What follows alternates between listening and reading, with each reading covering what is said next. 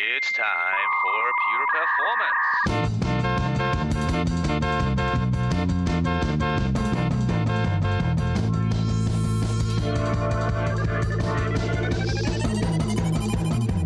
Get your stopwatches ready. It's time for Pure Performance with Andy Grabner and Brian Wilson.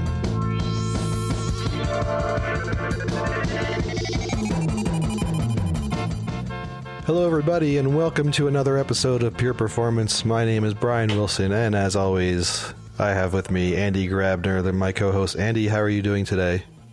Really good. Sitting here in lovely Boston again, still waiting for spring. It hasn't shown up yet. So, well, if it's the same, I'll keep repeating it. Yeah, if you put some boots on, you can at least have a spring boot. Bad joke. Hey, you know what? You mentioned you sent an email earlier to me, Andy, and I wasn't even paying attention. By the time this episode airs, dear listeners, we'll be beyond our 2-year anniversary. Yeah, exactly. I was looking back at the Spreaker content, and it looks like the first episode aired on May 5th of 2016. So I had no idea, and I'm really surprised that I haven't said something to get me fired yet. So I'm really happy that we're still here. Yeah. And not only are we here, but we also have Donovan Brown back on the show. Hey, Donovan, yes. Are you with? Yes, I am here. I'm hearing about how it feels in Boston, and it's miserable here, too, in Houston. It's 75 degrees, and I've had enough of this temperature. Yeah. Rub it in, that's all. It's gorgeous here. It is sunny. It is 75, and it's just beautiful. So there's places in the United States where it doesn't snow, right? Yeah, I heard about them. You can live there too. Yeah. We're only hitting the upper 60s today in Denver, so it's That's not too bad. Nah, not too. I can live with it. Yeah, for sure. 60s are not too shabby. 75 though, I'll take it. Yeah. So Donovan, the reason why we obviously wanted to record more episodes with you is because you are the DevOps master from Microsoft and DevOps advocate, DevOps ninja, DevOps black belt man, right? And one big piece. I mean, last time we heard from Microsoft DevOps transformation, and that was pretty cool. Today we want to talk more about continuous delivery, building pipelines, and then one thing that is very dear to our heart, especially Brian and mine, is using monitoring earlier in the pipeline and how we can leverage monitoring for early feedback. And I think what people call shift left, or maybe there are other terms. But I think that's what I want to discuss and also get your perspective and opinion on it, how maybe you at Microsoft, you're doing it, but in general, what you're advocating for when it comes to building delivery pipelines with monitoring baked in. Well, I think it's crucial that you have the monitoring baked into your pipeline because the whole goal is to deliver value. And you can't just add a new feature and assume that you've delivered value. We're always monitoring, even if you're not doing it very well. A lot of us monitor just our bottom line. Did we make money or did we not make money, right? And they assume that if they made money, then that they're doing things really well. But I think it's more important to understand what were the actions that you took that allowed you to make more money. You need to dig a little bit deeper than just the bottom line. And that's where monitoring comes in. It allows you to look at the path that the user took through your application. Yeah, maybe you did make a lot more money this quarter, but was it because of the feature that you added? Was it a promo that you were running? Was it you're now higher in search results than you were a month ago? If you don't understand what caused that movement, you can't go do more of that, right? And you're just guessing that, oh yeah, it must have been that cool new feature I told you to add. See, I told you it was a good idea, and realizing that it had absolutely nothing to do with the movement of your bottom line. So I think monitoring is crucial to make sure that you understand and can quantify what was it that we did that made this improvement so that we can go do more of that, and also answer the question, was the feature that we just delivered, which hopefully if you're doing Agile and Scrum correctly, you're working on the most important thing first. Was it truly the most important thing? Did it really have an impact on our development? And if you don't monitor your application once it's deployed into production, you're just guessing that it was. But now there's no reason to guess. I mean, you could actually see that, yes, 95% of the people that visited our website used that new feature, and that turned into revenue because they added items to their basket that were on that page. And you can start to make sense of the movement and not just looking at that bottom line. So I think it's crucial to be successful. Yeah. So, but in this case, you're talking about, obviously monitoring how users react to your new feature, as you said, right? And instead of having an anecdotal instead of having anecdotes, you're actually basing it on facts. I think that's what the key thing is. But what about monitoring even earlier, before things hit production?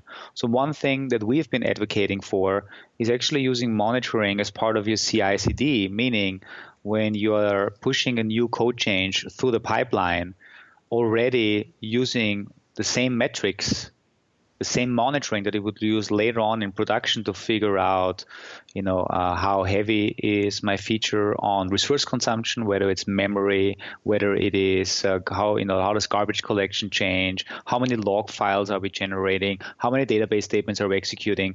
So looking at some of these metrics early on to give a developer already feedback minutes after he committed the code to say, hey, your code change has potential impacts because you just increased the number of round trips to the database by 10%. And then combining that with production data where we can see, hey, your feature is actually used by 90% of the people. And if you're now increasing the database round trips by 10%, that translates to that many more round trips to the database. Are you aware of that? Is this something you're also advocating for?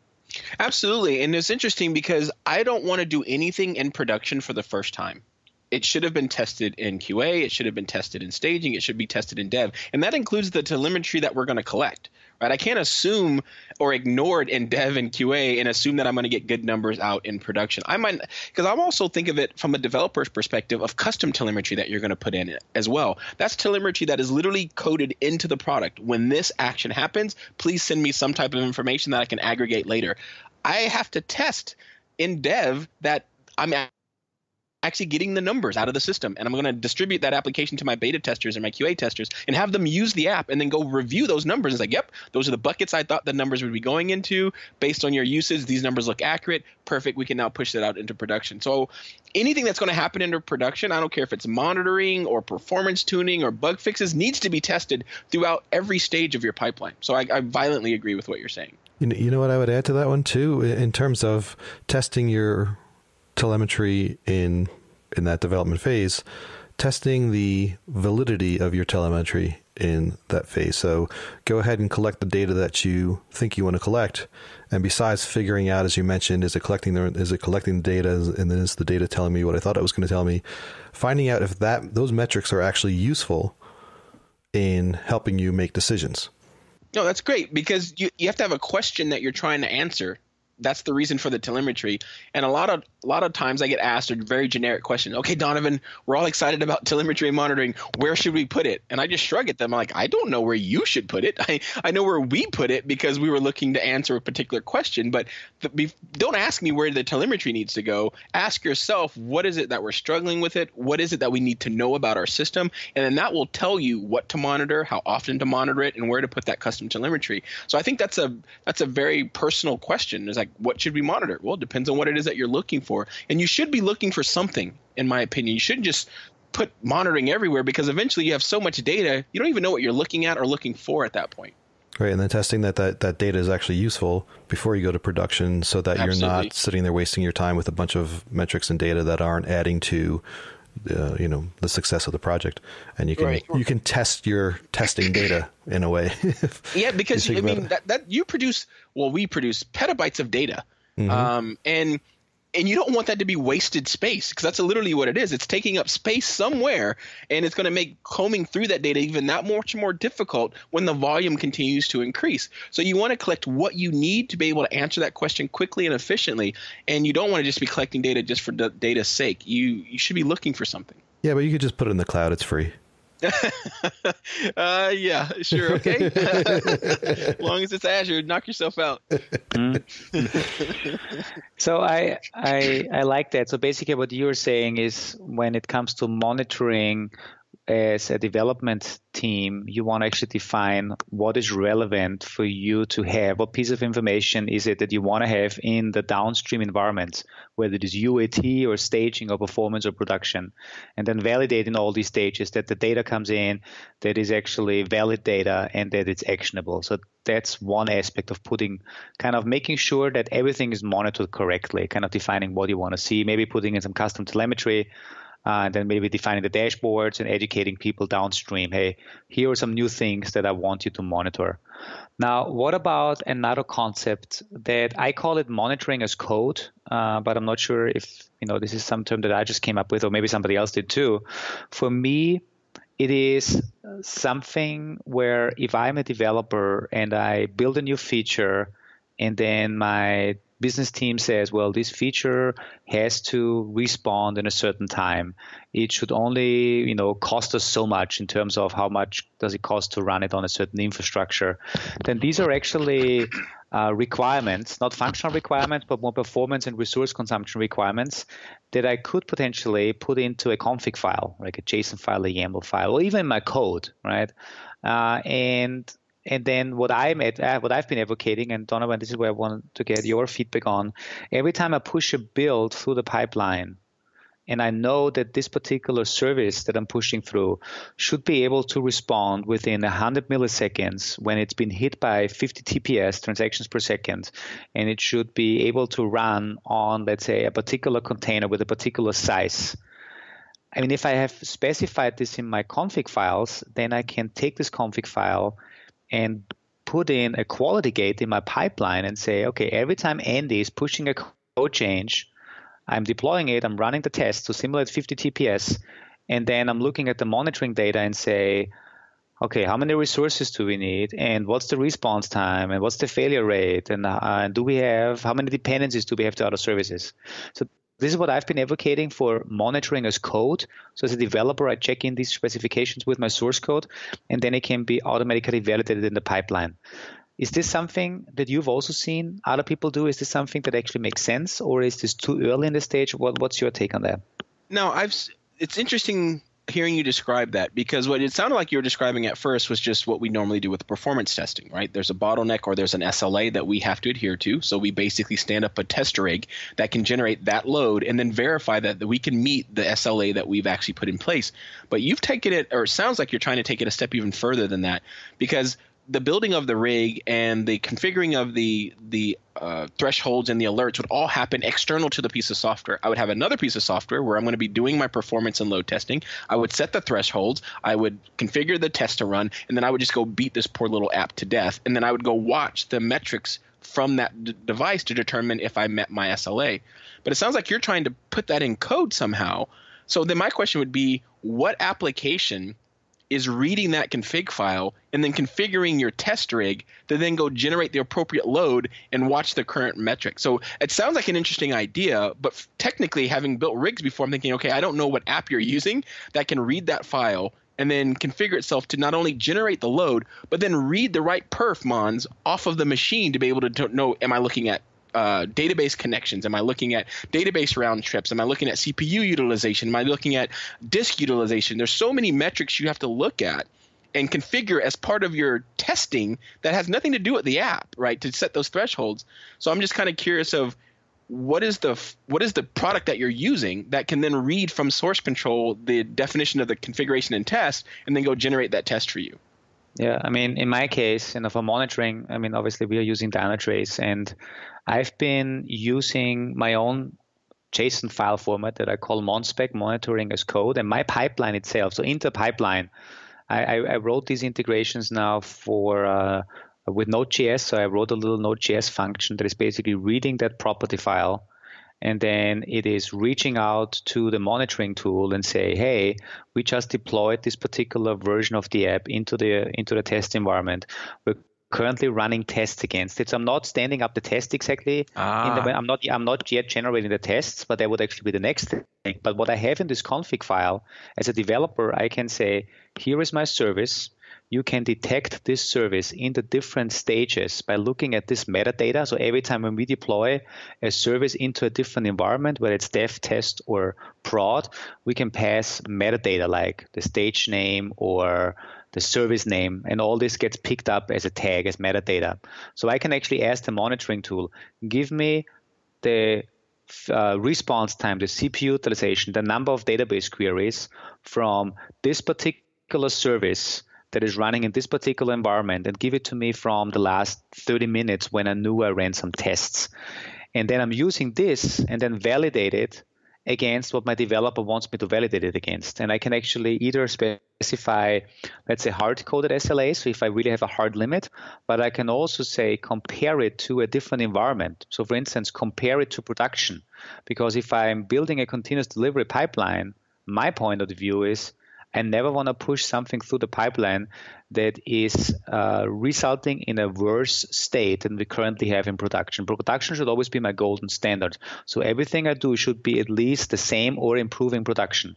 So when I push something through, I can also say, hey, we're pushing it into a testing environment that is on the load, and look at the values from this current test and compare it with what's happening currently in production, or with a representative time frame in production, and then tell me, are we getting better or worse? And if it's worse, then stop the pipeline and throw it back to the developers.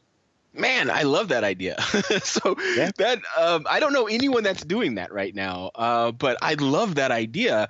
And obviously, I'm starting to see like, where do I put that in my pipeline? How do I actually configure that? I obviously want an extension in VSTS that can read that config file, and kind of wire that up for us. So again, to make sure I understand it, the tests are the test. Those have been run and defined outside of this entire environment. There are metrics that that you can monitor already from the monitoring tool of choice, and in our case, it's Dynatrace, so that you have access to the CPU, you have access to the memory, you can count the round trips to the database and the latency and things like that. So that exists. And all you're doing in this config file is saying, I've deployed a new version, I want you to watch these metrics, and these are the thresholds on those metrics. Yeah, or the thresholds, or you can say compare it with a baseline, and the baseline can come from a different environment. So perfect also for blue-green deployments or canary releases, right? You can say, I just deployed a canary. I let it run for, keep an eye on my canary, and only let it in there, or tell me how the canary is comparing itself with my current production. Right. And right now, where I understand it's a config file, just a JSON format that you're using to define the metrics, but how are the results being then displayed to the end user? Am I going to a dashboard? Is it part of my CI/CD summary page? How am I seeing the results? In my case, and it would be great if you actually volunteer to put it for TFS. So I have two implementations, one for one of your competitors. They start with an A and end with WS. Horrible. I know, and there I put the results in a DynamoDB table, and then I have a little dashboard on top, but also with links back to the Dynatrace dashboards if you want to have all the details behind the metrics. And then I also just built the same thing for Jenkins, where the results will just be an build artifact in Jenkins. Nice. No, yeah, we need to talk about that when I'm there for Dev 1, because I would like to actually see that, and that's really cool. That's like to the point to where we need to make sure that works inside of VSTS, because that is just has my brain running right now of all the cool stuff. And we actually have what we call delivery gates built inside of our release management product. And they can be custom gates that literally will run for as long as you tell them to run, validating whatever you tell them to validate. And if and only if this stays true, will it then say, okay, it's safe to go to the next environment. Exactly. Because we use safe deployment for release management. So I think we talked about this a little bit in the last show. It goes through several different rings. And historically, we sit it for 24 to 48 hours in each ring as we monitor the things that we find important, and if and only if they're good. And what we've done with release gates is we've automated safe deployment, because instead of a human being having to go run a query to see if any new bugs have been logged in the last 48 hours, we literally have our tool go run that query for us and see if there's been any new bugs. You can run arbitrary functions inside of Azure. You can run REST API calls, and we could also wire in something like what you just described. I want you to go run for the next 24 hours this in production and make sure that we don't break any of these SLAs that we have guaranteed for usage. And then if and only if they're green, give us a signal that it's safe to go to QA and staging and all that good stuff. Yeah, and exactly. Very So the cool. way when I present this, and I did a meetup this week in Boston, and I did some other presentations. I basically said, and as you just said, normally we have somebody that knows there's a new build. I need to run my tests. At the end of the test, I look at the dashboards from my, let's say, Visual Studio Load, or from my JMeter, or from my Gatling, or from my Neolis. And then I look at the dashboards and I compare it. But we can automate all of that. Because we are in 2018. I mean, why do I need to look at dashboards? Sure. And instead of knowing I need to look at response time and failure rate and CPU consumption, I can put these metrics into a config file, and that's what I'm doing. That's what we automated. And yeah, check it out. I will. We talk anyway, so I'll show you more, and then hopefully we have you on another episode where you show us or talk about how you integrated the whole thing with TFS. No, I think that'd be fantastic. And once I know the plumbing, I'm already in the back of my mind. I'm already teeing up people I'm going to have write the extension for us. So, yeah, this has really got me thinking. I really like this idea a lot. So that means what people, the listeners, will now know, if they want to get anything done on the Microsoft product side, get Donovan on a podcast, get him excited. Get me excited about the idea. I will find the resources to go get it for you. That is a true fact. I'm about to do the same thing for 2 database deployment technologies that we currently don't support. When I got wind of who they were and what they did, I'm like, holy crap, we need that in VSTS. And we have a group of people called the ALM Rangers that they don't work for Microsoft, but they're big Microsoft fans. They're very influential in their community, and they're all technical. And they will come and fill these kind of gaps for us. So if you can get me excited and I can get the Rangers excited, we can write a lot of cool extensions to make VSTS do whatever we want it to do. Awesome. That's really cool. And I want to tell you one additional thought. I think it's not only about the classical metrics that we look at. What I've been advocating for in I call it the unbreakable pipeline. So the idea is you cannot push something through the pipeline to actually break the user experience of your customers in production. Sure. So we break the pipeline somewhere, right? One thing that I've also been advocating is looking at the number of dependencies of your services. So if I want to treat my microservice like I treat my LinkedIn profile, right? If I look at my LinkedIn profile, I know how many connections I have.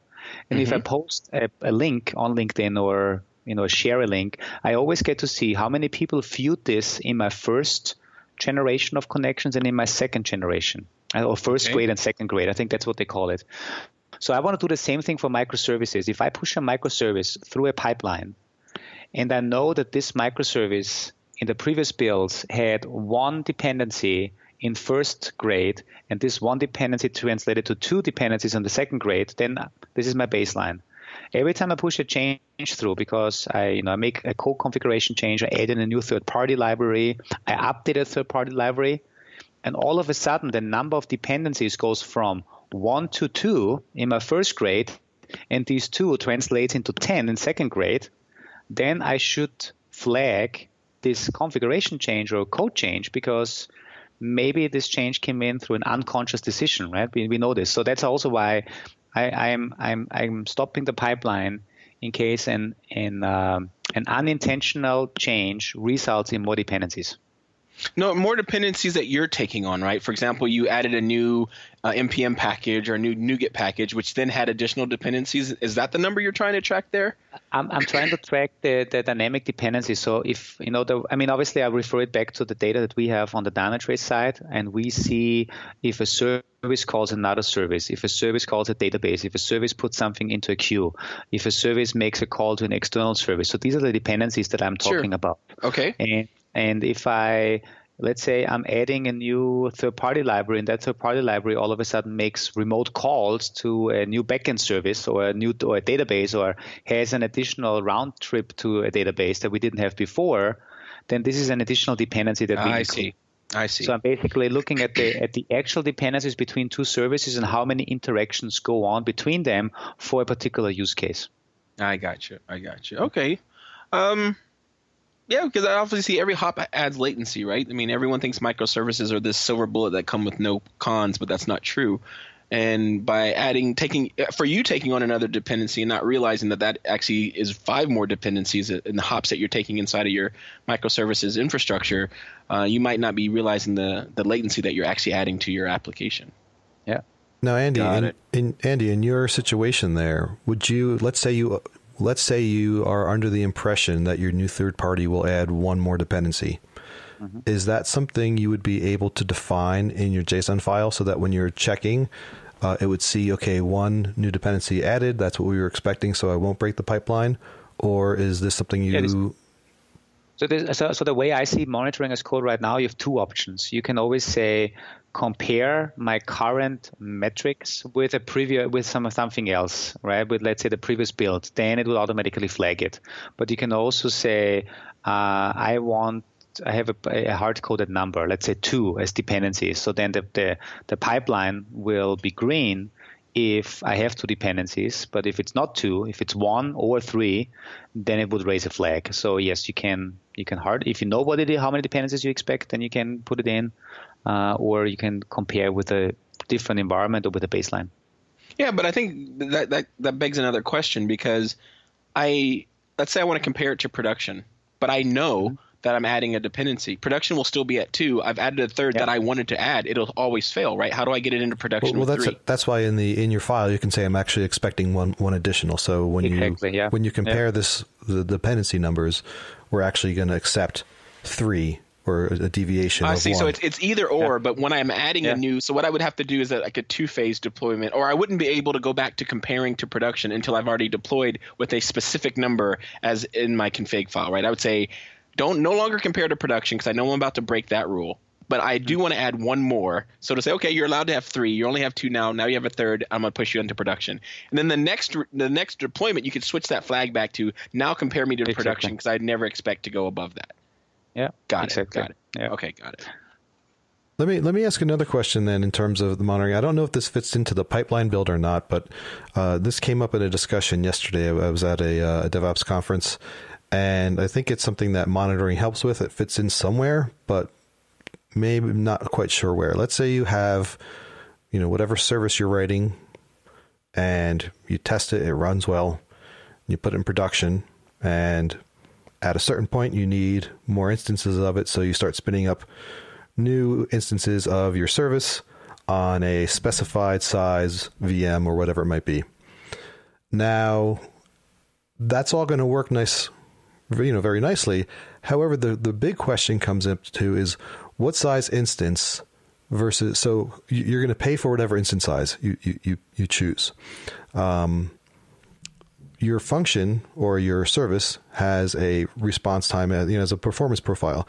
So when in the cycle should we be testing what is the optimal size instance to run your service on for both best performance and best cost, so that you can determine to say, hey, we're always going to run it on a medium-sized instance, and we'll spin up those ones instead of running it on an extra large every time or something. You'd have to look at you'd have to look historically at your. This isn't like just a wild swag, right? This is something where you're going to obviously do some performance tuning in the previous environments, because again, this is where the load testing and the performance testing comes in. At some point, you should have some SLA that you're trying to adhere to, right? We want to be able to have 1,000 simultaneous users, and you're going to pick a size of a machine that you think is going to work, and then you're going to put it in QA, you're going to run load tests on it, and you're either going to find out that it does or does not do 1,000 simultaneous users. And that's where you're going to be able to turn those dials on. Okay, let's try a bigger VM. Let's try more memory. Let's try faster SSDs instead. And you can play with tweaking that image or the profile of what you're going to be running, scaling out, not scaling up, when you're going to need more load. And then you get to determine, so what's that threshold? When we get to, if we want to do 1,000 simultaneous users, when do we spin up that second instance? When we get to 700 current ones, or when we go over that threshold? And those are the kind of numbers you start to work on, because again, scaling out is completely different than scaling up. And what you just asked on is, when do we scale up the machine or scale down the machine versus scaling in or out our infrastructure, right? Right. And it's twofold. Point number one from a performance point of view, but point number two from a cost point of view. And I guess from what you're describing, it really doesn't sound like it's part of the pipeline. It's more of the specialized testing in something like load or performance that you'd be tackling in that situation. That's what I would historically be doing. And I'm kind of interested with Andy's kind of ahead of the curve there on the way that he's comparing some of his other metrics. I'm curious of what you've done in this area as well, because that's something that I would test out in an environment as close to production as I can get. I would know what numbers and targets I'm trying to hit, and then I would go turn the dials until I felt comfortable that I could hit that and scale up and scale out at the appropriate time to make sure I don't drop any users or have a bad user experience. And then I would probably run forward with that until I would learn that that was simply no longer sustainable, or our load is so much more drastic and we hit 1,000 so often that we're constantly having this accordion scaling out and scaling in. Maybe it'll be quicker for us to just go ahead and scale up an instance so that we don't do that as often. There's all sorts of different questions I have to ask, and again, there are some monetary concerns there, obviously, because you don't want to be running a ginormous machine that only is doing 100 users for the majority of its life, and then it only spikes every once in a while. So I would look at our user patterns and determine what's the best use of our money, and then either scale out a lot of small devices or just sit on one big one that ends up being cheaper over time. Now, does Azure have any, and Andy, I want to get your take on that as well, but does Azure have, I don't know if any cloud providers do have this at all, I'm just asking in general, does Azure have any sort of API that you can interface to tell you how much your instance is costing at the moment, or given a historical cost, or is it all just looking I know at the that pricing data's book? in there, and we have an API for pretty much everything. So I've never used it, so I can't say definitively yes that we do. But the fact that that data exists and almost everything that we do is backed by an API, my gut's saying I bet you I can go find that data in real time. It'll be really interesting. But I haven't done it myself, so I can't say for sure. But it's all available through APIs that we can get access to once you have the right credentials. So I would guess that we could do it, but I've never done it myself. One thing that I wanted to add, so I think what we are talking about here is predictive capacity planning, right? I mean, you know the capacity that you need for a certain load of a certain component. And I believe what we can do is by keeping a close eye on the resource consumption of your individual services or features in your CI/CD. If you see, hey, that code change has, for this particular endpoint, REST endpoint, means 5% more round trips to the database, or it's writing 5% more logs, or it is consuming that much more CPU, then you can obviously, again, correlate that with how often does this feature get hit in production, and then you can kind of predictively, or you can factor this into your future capacity planning. But more importantly, I think the first thing what you want to do, if any of these metrics change, raise a flag in the pipeline and then say, is this an intentional change, right? Do we add more functionality that justifies the additional resource consumption, or was it unintentional? Was it a bug? Was it a wrong configuration change? And then obviously it needs to be addressed before it hits production. So I think these are some of the things that I would add here. Yeah, but I agree with that, but I think it's a little different than what was asked, right? I thought the question was, how do I know if I'm running on the right size or not, and doing it the most cost-effective way? Is that not the original question? That's the original question, yeah. Okay. Yeah, I think in this case, it has to be also, as you said, just as we did it historically, you need to figure out in a special environment, what's the sweet spot. Right. Now, what I've seen though, and I've been doing a lot of work these days around breaking the monolith into smaller pieces. So the reason maybe why you need a big box for running a certain monolithic app is because your monolith just has certain requirements, but yet we know that only certain parts, certain features of that monolith are used on a regular basis, but you still need to provision all of the resources because maybe some libraries need all that. So what we are trying to do now with our work is to figure out which components within a monolith are used frequently, what is the resource consumption, what are the dependencies, and then use this data to actually make suggestions on how to break the monolith apart and where to break it apart, so that you end up with, let's say, one piece that includes the features that are very often used, that you can then run separately from, let's say, other pieces of the previous monolith that are less often used and maybe even consume more resources, but then you can separate it out. And so I know I'm going into a different direction now with my discussion, but I believe the reason why we traditionally, provided a lot of resources to handle this particular spike of load is because we had to provision for all the features that were part of the monolith, even though only small parts of that monolith was actually ever utilized on a regular basis. And now breaking it into smaller pieces and then being able to scale up and down these smaller pieces obviously makes us more efficient, more cost efficient, And that's what we're also trying to help with, analyzing the data that we have with our monitoring solution. And it also helps you develop and move faster too, because it's much easier to deploy a microservice than a monolith. And we're in that exact same world at Microsoft with the Visual Studio Team Services product. There's portions of it now that are true microservices, but it originally began as a monolith called Team Foundation Server. It was a one big, everything was in there because you installed it on your own hardware, and we basically lifted and shifted that into the cloud as it was. Yeah. And we've slowly started to tease more and more parts away from the monolith, and nothing new is added to the monolith. Everything like the release management was a service, package management was its own service, and we're working on like teasing apart build and work item tracking, because as you pointed out, we might need lots of build resources and not a lot of work item tracking resources, but because they're monolith, to get one, you got to get them both.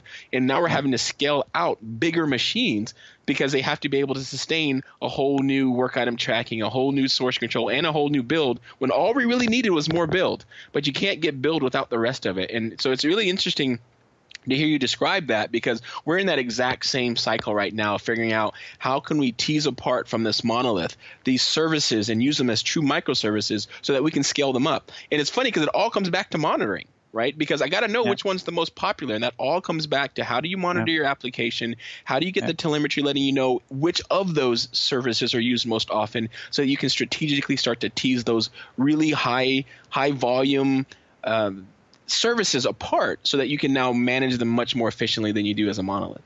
Mm-hmm. And you can also there's two additional takes on that. First of all, you can say, hey, we now know which feature is actually very popular and where we make most of the money.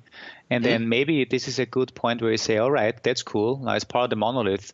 Let's build a new microservice that is kind of is going to replace that feature. So instead of extracting it out, maybe you build something new on top using some late technology, whether it's serverless or microservices, and then just use this as also a way to not extract features from the monolith, but just replace features, one by one, until you are at a state where you say, well, now we have all the good features that we know we make money off extracted, we can deploy them independently, and now it's time to get rid of parts of the monolith. No, for sure.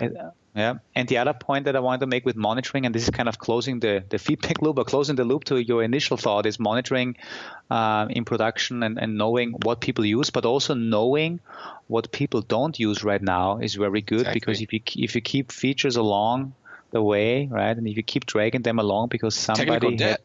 It's technical debt and business debt. I call it business debt too, because it's basically, why keep things alive? Because one person thought it was a great idea, but they have only anecdotal data to justify. But now we have real proof with the monitoring data, and let's kick out the things we don't no longer need. And it's really good to be able to make an informed decision. I run a website, and there's 3 different ways to view the core data of this website. So it's basically for people who race their cars. I race cars for fun, and when I used to go to the track, you have to fill out all this paper. And being a technical guy, I'm like, why am I filling out my name every freaking week that I want to come race? This is stupid. This should be stored somewhere. So I wrote this website that allows you to go register for an event, and I remember everything about you. So registering is just a few clicks and you're done. And the track loves it because now they get these printed reports if they want to print them out, or the data goes directly into their timing system with no error. So it's this great way of monitoring and using your information. But one you can look at as like a traditional calendar. There's a year view and a month view. And I thought to myself, you know what? I'm sick of maintaining this stupid calendar view. I wrote it 15 years ago. I can't imagine anyone's using it. And I was going to just delete it. But before I did, I thought, hold on. Let me go ahead and put some telemetry in here and say every time someone clicks on calendar, let me know. Every time someone selects month view, let me know. And every time someone selects year view, let me know. And I let it run for a week. And I realized that I was about to remove the most popular feature of my site. Right? I was like, holy crap. It's like, I cannot imagine how many people I would have upset. Well, I knew exactly the number, right? It's like 95% of the people use the feature that I thought no one was using anymore. And again, it was just all anecdotal. I never use that feature anymore. I always use the month view. Figured everyone sees this as more valuable than the calendar view. Nope. I was completely wrong, and it saved me from making a huge mistake of removing a feature that I thought no one used, but I had the actual data that said that would have been an enormous mistake. And if you really want to, you can get rid of that year view because no one uses that, right? But here you are maintaining that code that you thought was valuable. And again, I love that because again, I'm not guessing anymore, right? And that's what we had been doing for decades was, here's our priorities. This is our product backlog. I know it's perfect. Let's just go do the top thing. Really? Do we know if it's perfect? Because I added a feature that clearly no one was using and wanted to delete a feature that everyone is using because I did not have my priorities correct. So again, monitoring is crucial to being successful when it comes to DevOps. Cool. All right. Hey, having that said, I think this was actually a great discussion about how important monitoring and CI/CD, continuous delivery, and DevOps obviously is, right? Because with monitoring, you have the real facts to make informed decisions, and there's obviously different phases of the pipeline with different type of monitoring data, or the same data should be used. Any final thoughts before we kind of summarize and wrap it up? No, this was good. Actually, it was one other thing I might like to say is that if you are a Pluralsight customer, I'm not an author on Pluralsight, but I watched a show on there recently, and the only reason that made me think about this was you talking about teasing apart a monolith. And it was this amazing show. So if you are on there, I think it's Eric Sutton's about modernizing a monolith, right? And I would think it's an amazing watch. So, and it kind of just made me think about that when I heard you talking about teasing apart a monolith. It's an amazing course on adding microservices to a monolith and doing exactly what you and I just described. So if you're a Pluralsight person, I'd highly recommend looking up that course. And it said modernizing your ASP.NET app. Yeah. Matter of fact, I have a channel on there. So if you go to, I'm not an author again, but they call them expert channels. And there's a DevOps expert channel. That course is in my expert channel. I'll tweet it. So I'm at Donovan Brown on Twitter. If you follow me on Twitter, I'll tweet it after this show airs. So let me know when the show airs, and I will tweet it so everyone can go and find it. Awesome. We can also add it to the podcast notes. Yep, that sounds good. Cool. So Andy, I did have one thing I wanted to bring up, only because this came up yesterday at the conference. So we spoke about, in last episode, we spoke about how, at least in my opinion, as I'm finding out, Dynatrace is becoming cool again, right? How you mean Microsoft is becoming? Yeah. I mean Microsoft. Dynatrace is always cool. Awesome. Well, there was that weird teen period when it had all those pimples. Now, yes, how Microsoft is like becoming cool again, right? You have all serverless, .NET Core running on Linux, all these fun things. And so I was out giving a demo at a conference yesterday, and it was almost like the class, hi, I'm a Mac, hi, I'm a PC. That commercial, if you remember that. I'm sure you love those ones. So we had the first person come over, and he stated that he works a lot with Microsoft products. He's doing .NET on Windows. And as we were starting, a Java guy came over, and I asked the Microsoft guy, so are you looking to do anything like eventually like moving to .NET Core, moving microservices on Azure? And he's like, yeah, we're just starting that kind of process. And I said, isn't that so cool how like Microsoft is like really doing all these really cool, amazing things? It's becoming cool again, right? I said that because I genuinely believe it. And the Microsoft guy started, nodding his head a little bit as in like, yeah, it is kind of cool. And the Java guy was like, oh, you mean it's cool that they're just finally catching up with everybody? And I just had to bite my tongue. I was like, oh, you kidding me? Come on. Give them some credit. Give them some. So yeah, there's still an attitude, but I think I'm on your side. I think Microsoft is definitely getting cool. I just wanted to bring that up because it was the first time I encountered somebody being snarky about it. I was like, oh man. Wow, you haven't said that. Then you haven't had that conversation enough yet, because everyone I talk to about it gets snarky about it, right? And we're still the evil empire to a lot of people. If you're not just coming out of college, I'm 45 years old. I remember the Microsoft that everyone is afraid of, right? So, and those scars and those wounds aren't going to heal overnight. Just being the number one contributor to open source in the world is not enough. Having a product that we're releasing that happens to be built on Linux clearly is not enough. Open sourcing .NET, running SQL Server on Linux, running .NET Core everywhere, having Xamarin so you can build any language, any platform, clearly is not enough. I mean, that should be more than enough, right? Because those people who are coming out of college now don't see Microsoft like the Java person that you just spoke to sees Microsoft. And I've noticed in the Java community, I have the hardest time breaking through. I did a talk in South Africa once, And they wanted me to come and keynote some conference. And I said, okay, that's a long trip. I'm only coming if you can get me in front of Java developers. And they were like, why do you want to talk about Java developers? Like, because we add value to every language and every platform. You get me Java meetups and I'll come to your conference. And they got me 2 of them. And I had to go in like under like disguise, right? Like, you can't come in here and you can't pitch any Microsoft stuff. Like, no, I'm just going to tell you how we made our transformation. It doesn't matter. It works for any language and any platform. And it's just generic theory stuff. Like, all right, fine. You can come say that. I'm like, all right, great. So I come in and I give basically the transformation talk, and there's no pitching there. There's no promo there, but I left myself like 10 minutes at the end. Like, okay, I just want to ask you one question, Java devs, right? So you're a Java dev. Let me just throw out a scenario for you real quick. And I just want to see how long this is going to take. I was like, so imagine that you have nothing on your desktop, no code, no pipeline, no nothing. And you can use all the open source tools that you want. I want you to write me a Spring MVC application. I want you to be running JUnit test. I want you to build an entire CI/CD pipeline that goes from dev, QA, and prod upon every commit. I want there to be UI test run during your build. I want SonarQube integrated, and I want there to be approvals between QA and to production. How long, starting from absolutely nothing, would it take you to build that entire pipeline with a sample app? I've gotten anywhere from 4 hours to a week as the answer. I was like, that's interesting. Hold on. And then 4 minutes later, I was done. Right, I had built a Java application, Spring MVC, full CI/CD pipeline and Visual Studio Team Services, deploying out into Azure in 4 minutes. Right, and that's what it took for me to finally win them over. I literally had one person's mouth dropped open and did not close. It was like, what just happened to me? I'm like, this is Microsoft. Please stop thinking of us as the people that you hate. We can do this for your languages too. And I've been doing that at every Java meetup I can. Matter of fact, I believe I have an open source meetup when I get to Austria. And the whole point was so I can do that demo and say, listen, you got to look at Microsoft differently. We're not who you think we are. That's awesome. I love that demo. People are always blown away. Yeah, pretty cool. Awesome. Thanks for having me again. Yeah. All right. So, Andy, do you want to do the summarization? Let's do it. Yeah, just a quick summary as always. I believe what we discussed, and thanks, Donovan, for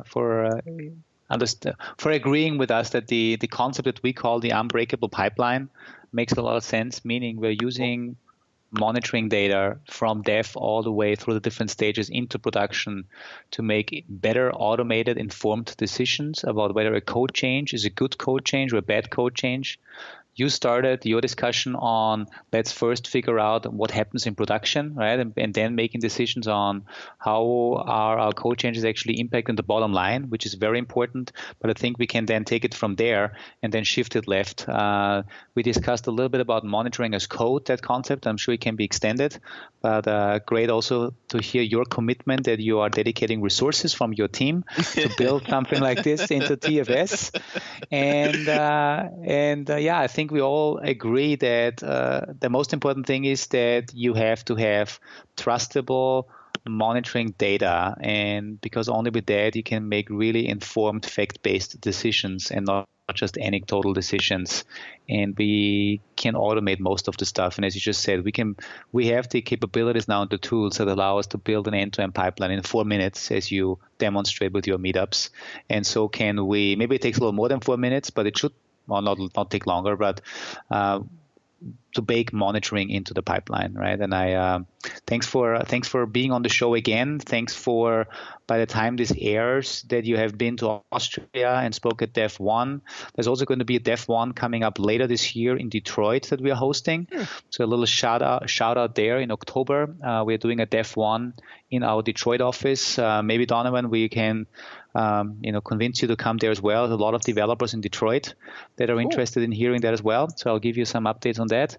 And I'm very much looking forward to continue working with you and promoting everything around automating the pipeline to push changes faster but more safer out to production. So I'm happy to work with you on that and educate the community. As am I. I appreciate it. Awesome. Well, Donovan, thank you once again for for being a guest. You've joined the 2-Timers Club, so congratulations to that. Nice. I forget, Andy, we have a 3-timer already or no? I forget. I believe we do. Yeah, okay. So, all right, so I'll be on the show at least 4 times. Yeah, it's a competition, right? I'm very competitive. There we go.